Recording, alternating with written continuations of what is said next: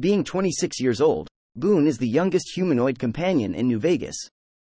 Boone specializes in rifles, carrying his own scoped hunting rifle, and is one of only 2 First Recon members to use a scoped rifle.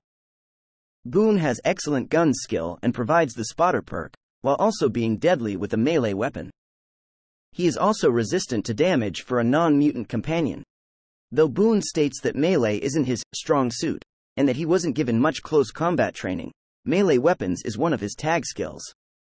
Boone has the second lowest intelligence stat, tied with Lily's and smarter than Rex. Mortimer will comment on Boone being in good shape and looking healthy while insulting Boone as being a little gamey and rugged when offering to sacrifice him to Mortimer during Beyond the Beef.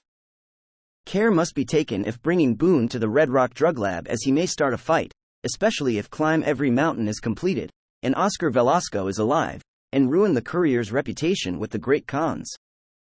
If the courier chooses not to tell the king about the messenger during the quest GI Blues, Boone will sometimes attack the missionaries.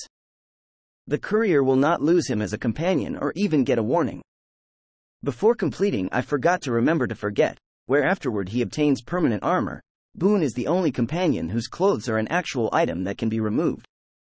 As such, he can be made to wear any type of clothing or armor, barring most faction armor, before completing said quest. Although Boone claims to never remove his signature beret, he does so by giving it to the courier when finding the culprit for his wife's slavery. Furthermore, he may swap it out for another headset if a suitable helmet is placed into his inventory. Boone and Dean Domino are the only companions who allow their clothes to be taken.